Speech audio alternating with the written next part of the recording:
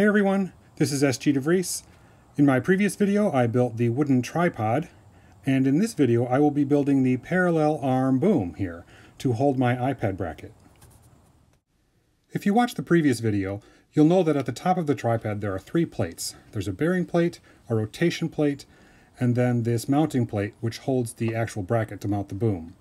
We cut the circle in the last video, but we'll start by doing some modifications to this plate at the beginning. The first modification that I have to do is drill a larger hole right in the center here so that I have clearance for that lock nut that holds the rotation plate on. Then I cut three small dowel segments. Now these small dowel segments will get glued into the bottom of the plate here, and they are what actually keep this mounting plate in place on the rotation plate. There are three parts to the mounting bracket that hold the boom in place.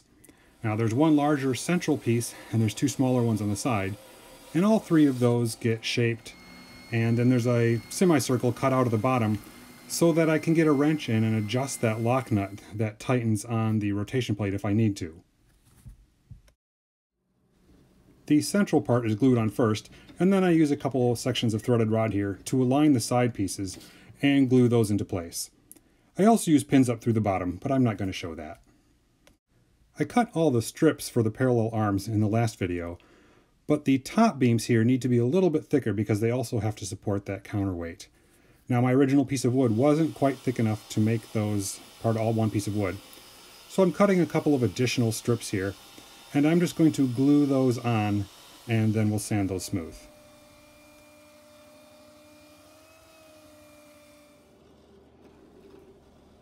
There's a little bit of hole drilling here for all the mounting brackets to hold these parallel arms together, but nothing quite as detailed as doing the legs where I needed those adjustable segments.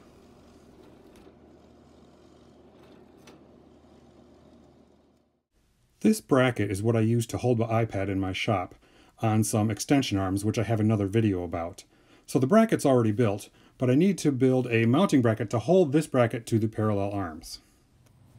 Just like with almost everything I do, I draw it out on my computer first to make sure all the holes align and everything works.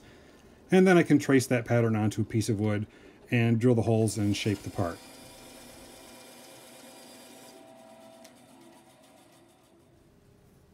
The front end of this piece needs to be a bit wider because it needs to hold that sphere at the top of my iPad mounting bracket.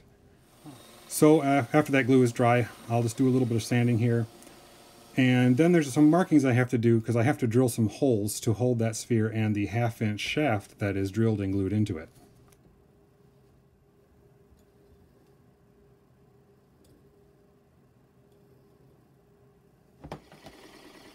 Sorry about the camera wobble here.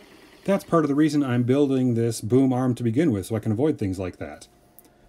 So this front bracket gets a larger hole drilled for the sphere at the top. That's just an indentation. And then a larger hole gets drilled down all the way through.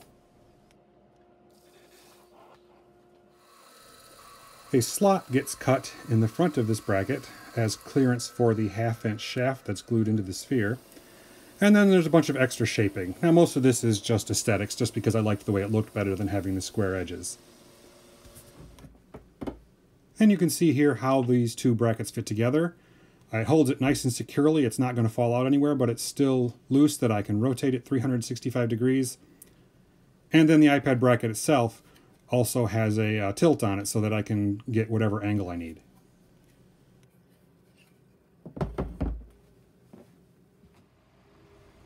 The next piece to build is the bracket that will hold the counterweights at the back of the boom arm. I won't take a lot of time showing this. These brackets are made out of plywood, but it does require some very specific openings and some specific holes to hold my counterweights.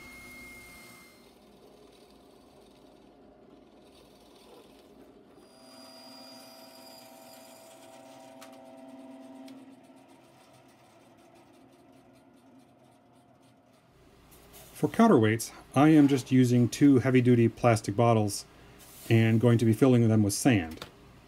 Now my calculations show that this will be enough weight, but I guess we'll find out soon. The last thing to build before assembling the boom is a couple of knobs here that I just drill indentations and put T-nuts in. And it's finally time to assemble all the pieces. I find that it's easiest to attach the parallel arms to the central bracket first, and I'm just using pieces of 1/4-20 threaded rod for this.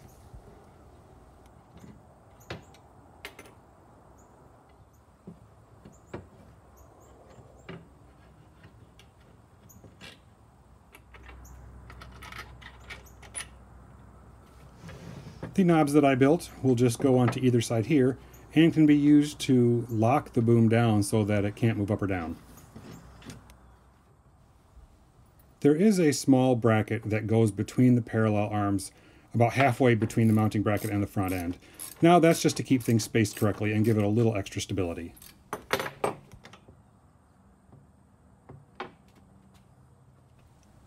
It's time to put that bracket on the front of the boom. Now on the entire boom, I'm actually using nylon washers, just so that the movement is a little bit smoother. And I'm also using lock nuts, just so everything is nice and tight, but can still rotate easily.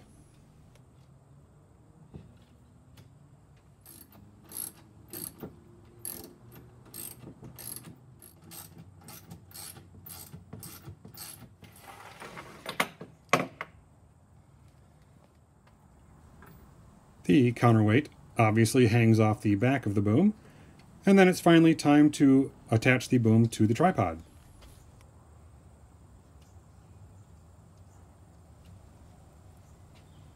Now this boom just sits in place on top of that tripod, utilizing those 3 mounting pins in the plate just to keep it from falling off.